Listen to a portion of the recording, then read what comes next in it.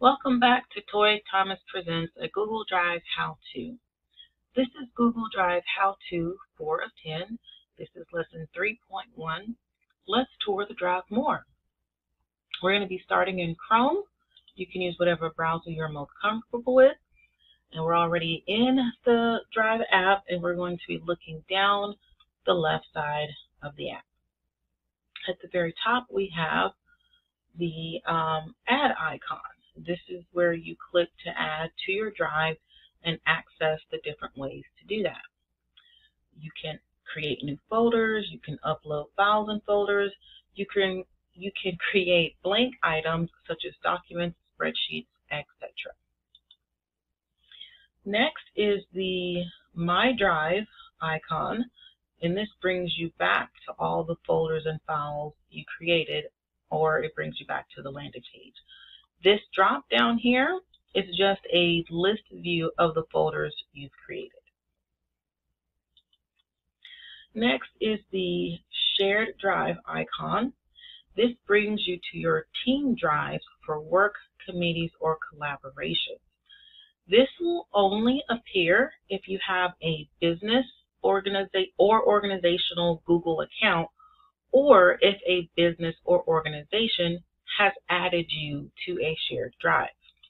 I have been added to a shared drive, but I've hidden it from myself because the person who added me to that drive never removed me from it after I left that organization.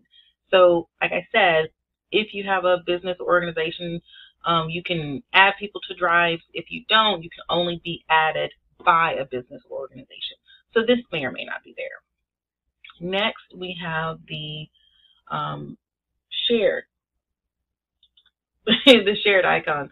This is brings you to individual files and folders shared with you by others when you don't need like a whole drive for it.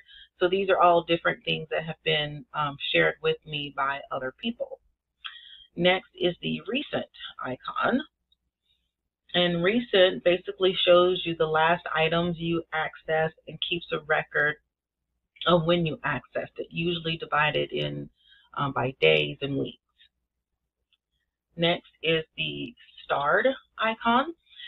This is great for items that you have marked as important. I rarely use this, as you can see, but if prioritizing files and documents is important to you, this will come in handy. Next is the trash. And this shows you items that have been removed or recently deleted, usually in order by week. Anything that's more than 30 days old will be automatically deleted permanently. Within that 30 days, if you decide you want to keep something, you can restore it so that it is not deleted. And then the last icon is your storage icon. And it just shows you how much storage you have, how much storage you've used, and if you need to buy more storage. The only reason I'm currently using 2.3 gigs is because I do have some video content, and I'm going to be moving that to YouTube soon, and that's going to dramatically reduce the amount of gigs I'm using. All right. That is all I have for today. I do hope you're getting something out of this.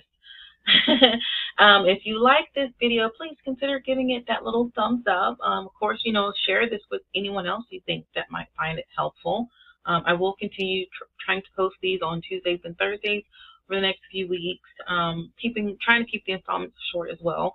But if you will go ahead and subscribe to this channel and click the little bell, you'll get notifications when more videos are posted.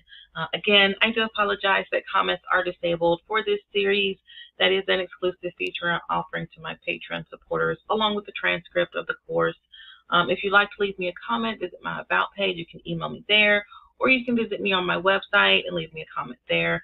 Or, of course, you could always join my Patreon community at the creator or tribe level. But either way, until next time, this is Toy saying, stay safe and be blessed.